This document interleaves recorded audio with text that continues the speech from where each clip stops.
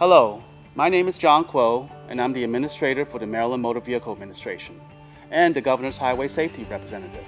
On October 1st, 2012, owners of motor scooters and mopeds will be required to display a title decal and insure their vehicles. And all operators and passengers will be required to wear a helmet and eye protection. The Maryland Motor Vehicle Administration is committed to the safety of all users of Maryland's roadways. We're all working towards 0 deaths in Maryland because every life counts.